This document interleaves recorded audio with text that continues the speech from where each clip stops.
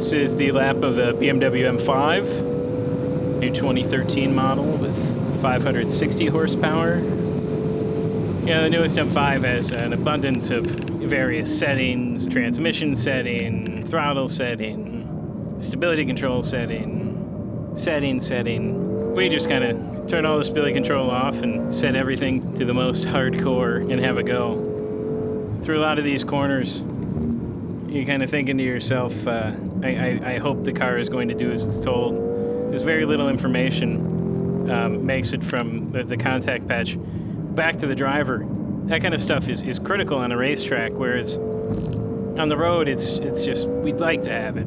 But in this kind of environment, it's critical to a good lap time.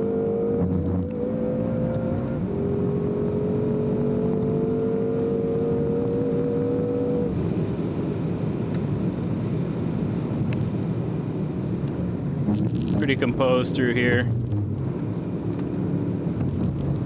I get a little upset with myself through this corner, which felt slow, but turned out to be the quickest of the day.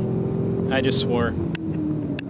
You can just see there's almost 180 degrees of steering wheel just to make that one turn. I wouldn't quite call it a hairpin, but it's a lot of steering in a car on a track.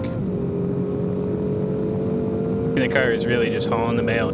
It is going every bit of 140 miles an hour before we come here to brake for bitch. And again, this corner, it looks slow, but in the car, that feels fast.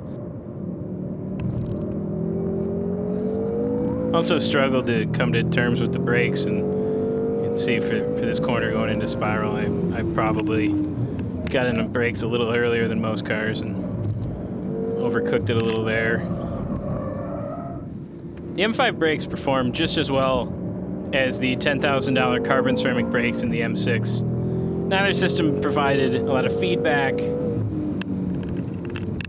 Coming up here in Sector 4, it's this kind of flowing sequence of moderate speed corners. Through the last couple ones, I just remember, you can see myself even now, just hunting for a little more steering, like right there, but not really knowing exactly where the limits were of the tires. Ultimately, the standard iron rotors in the M5 work just fine. A tank slapper in a 4,400-pound car isn't my idea of a good time. You can't have too high of expectations for a street tire in a car this heavy to last multiple laps on a track that's as long as VIR.